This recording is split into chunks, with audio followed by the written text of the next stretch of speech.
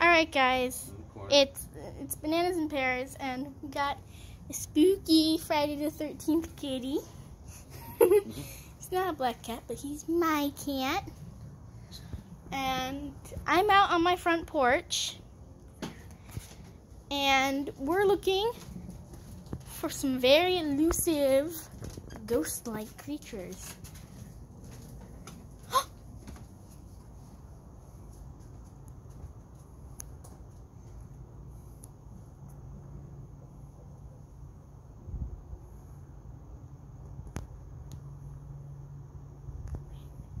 It's a gecko. And over here, just have to focus it. Close. The moon looks like it has rings around it. And over here, we have the moon. Full moon. Let's get the rings. Full moon on Friday the 13th. Oh my gosh! There's another one under there. I'm not sure if you guys can see it. You can see the shadow for what I'm seeing, but... Oh, here's our spooky kitty. Can't see him because it's dark.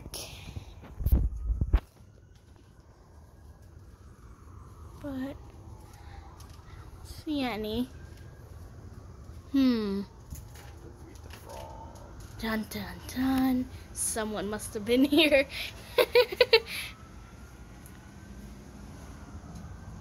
Oh yeah, the frog. No, this frog. Up here. Yep.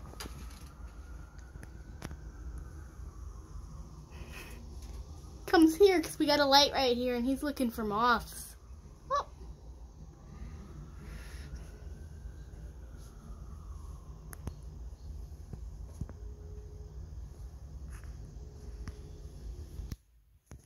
And we seem to, oh yeah, I did teleport.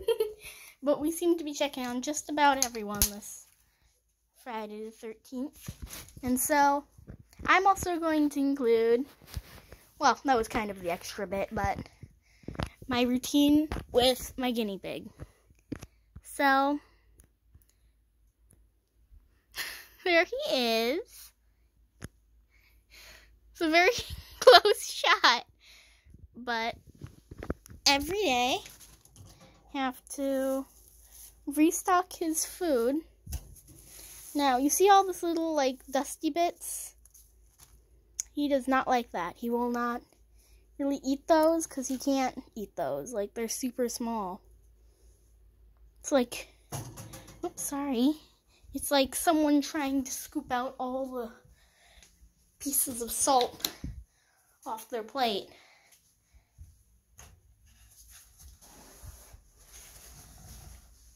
So,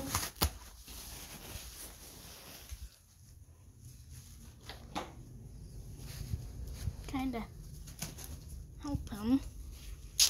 Now, see, he's got some left in there. And he knows what I'm doing. He knows that he's about to get some food. Come on, buddy.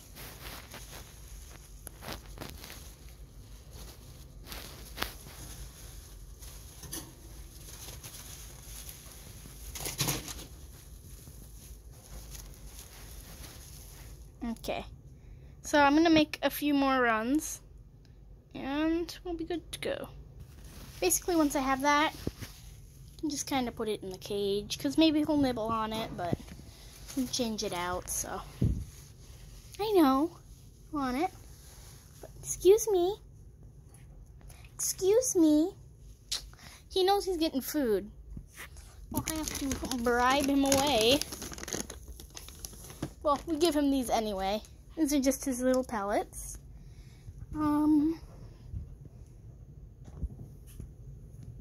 They are? Oh, there he goes. He's like, oh, there they are. And yes, he does purr.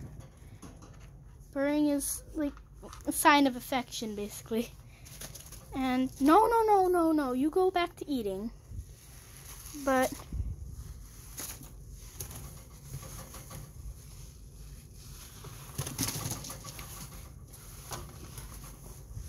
This is probably the best way to get rid of the hay dust.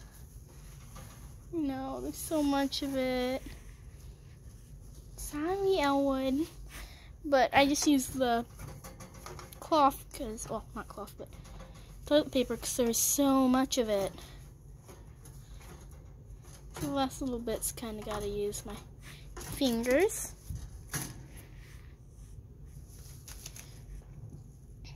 He's like, what is this? Elwood, it's blocking you. I'm sorry. I don't want to block you. Yeah, maybe he'll do something with that. I have no idea. I didn't give him very many pellets earlier. Give him just a few more. It's a little house. So then can take the Timothy hay. Sorry, I just have to bend over and carefully kind of put it in. The reason there was so much dust in the bottom because we recently got him a new bag of hay. So that was from the end of the older bag. But he's enjoying that food.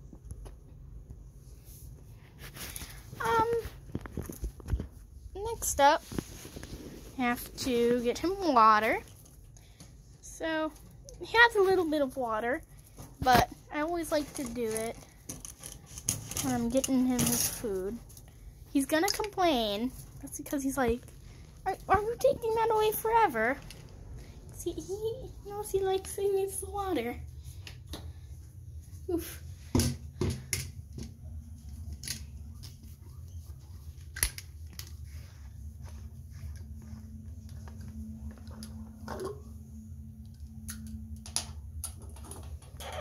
So when I put it on, I don't put it on like that, because that leaves a lot of bubbles.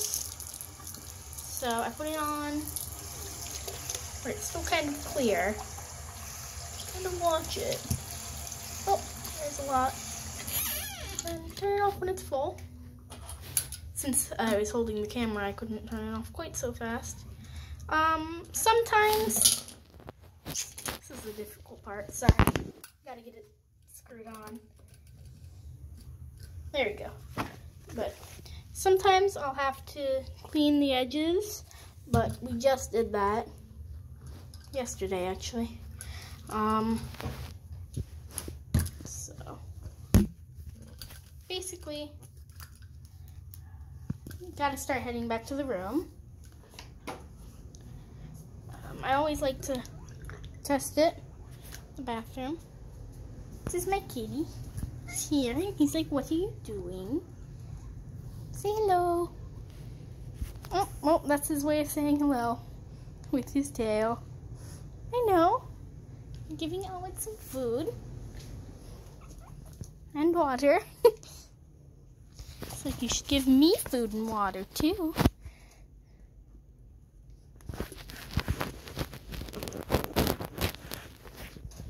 Alright, well, oh, excuse me.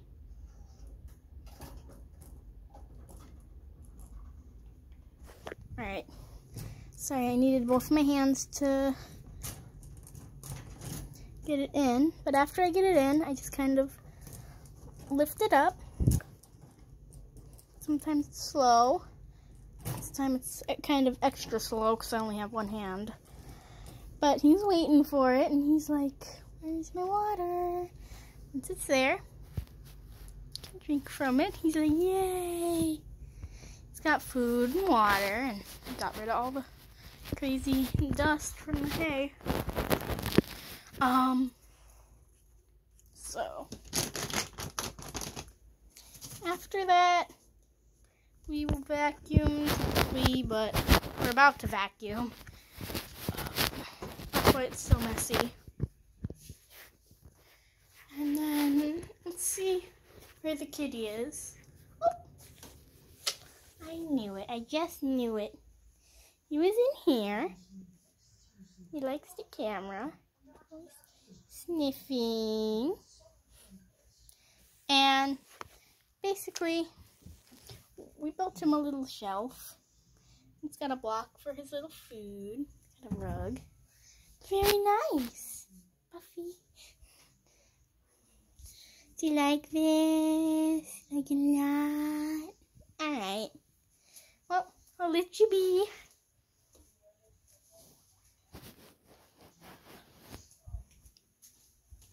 Good boy. Oh, he knows I'm back now. Alright, I guess it's only right. Stop this video with me holding him. Where's the towel? Alright, so basically, some of my friends have asked me, what types of towels do you use when you hold your guinea pig? Do you use some nice blankets? Do you use some washcloths? Or maybe some towels?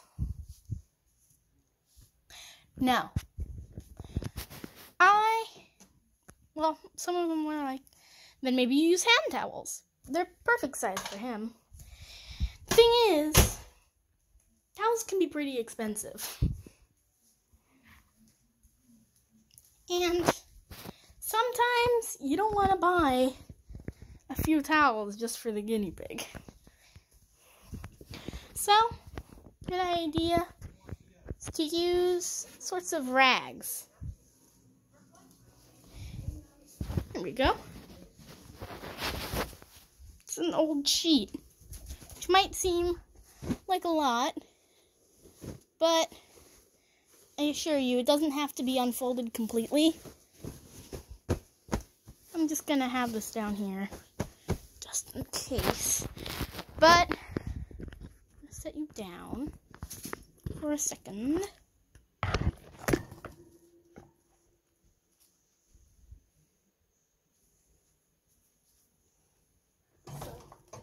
Look at the cat. Come here. Come. Nope, come. There he is. Yeah, come here. Come here.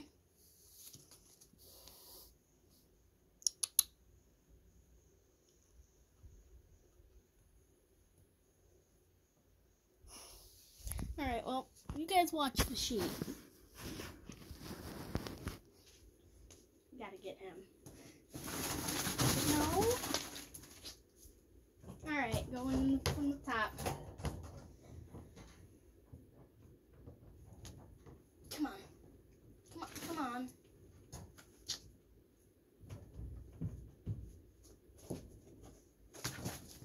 Ugh.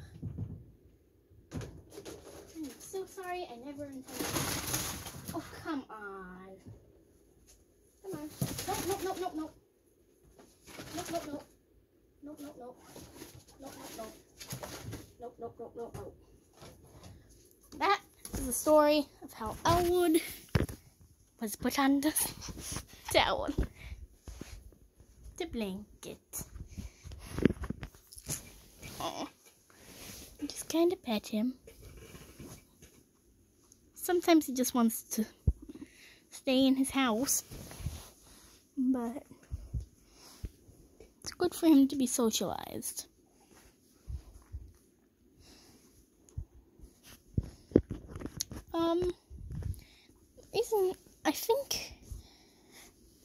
I think this sheet has a lot of holes in it. That's why I have it very thick. But it's a very sweet boy. Very cute. I don't have anything for him right now, but sometimes when I feed him a lot of lettuce. Come on, no, no, no, no, no. Stand up. You want to stand up? Not jump on me. stand up.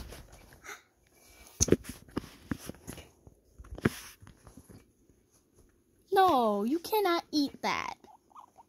Have to. Up. Come on.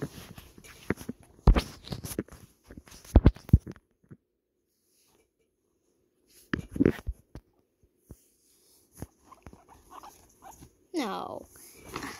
You have to stay on the sheet. Alright. I got him standing up. He doesn't want to stay. But, no. Elwood, no. No. See, this is the problem. He's going to try and eat it. You have to tell him, no eats. No eating that. Something with guinea pigs. Most of the time, they need to have a constant supply of food. Otherwise, they're going to try and eat something else. The only thing is, it's not going to be you. A lot of times, people see little furry animals, and they're like, oh, it's going to bite me. Now, obviously, that's good. I mean, you're not gonna want to walk up to a rat and be like, oh, hey, nice little pet. But lots of people have been like, oh yeah, the hamsters, they bite. Yes, hamsters do bite. Guinea pigs, no, you see, hamsters, no, he's still trying to eat it. No, I'm going to put my leg right there. But now he's trying to get it. Oh my goodness, no. But guinea pigs, hamsters are about this big, right? They're smaller. Pigs are a lot bigger than hamsters. Hamsters also do bite you. He's hiding now, but guinea pigs really don't. Now, if you spook them, they will run. They get fast. It's completely hidden. My goodness, I'm worried about you. I don't know how I'm supposed to get you out. Oh my gosh. Oh, yeah. Oh, there he is. Turned around. Alright, clearly he does not want to be found. But guinea pigs are a lot bigger than hamsters. And if you look, his face is very... Now, if you stay still, I could show you how usually his face is coming to more of almost like a point. See him? Alright. And he's got bigger ears here. But guinea pigs do not bite. Now, if you put your finger like this, they will start to nibble you. Now, obviously, if you leave it there and they're nibbling you, they might try and bite you because they're like, well, it's not moving. It's probably like a carrot or something. Like your finger.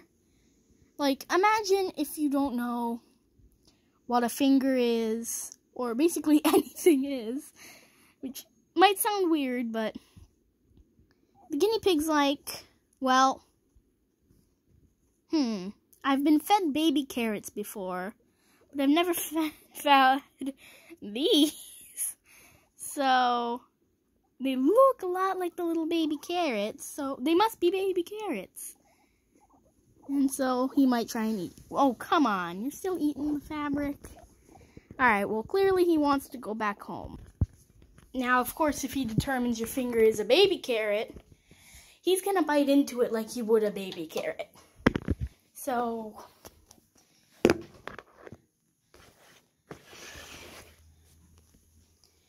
if you ever eaten a baby carrot, you know just about how hard he's going to bite you. Because those things can be hard. So, you gotta wash your hands. Not just with water, but soap too. Keep in mind, they don't bathe every day. Well, most of the time, they don't really bathe at all. I try and give him a bath once or twice a month. he's due for his, so that might be another video, but we're running kind of long on this one. So you're going to want to wet your hands with water and, you know, put the soap on. And not the teeniest, tiniest little bit that you can't even see. And you're not going to want to pump 5 things of soap, but a good amount. Rub it all over and don't just go like that and be like, I'm done. Because you didn't just touch him with your fingertip. Touched him all over the place. And I have hair on my shirt from him, so I'm pretty sure his hair got, his or her hair probably got everywhere. So,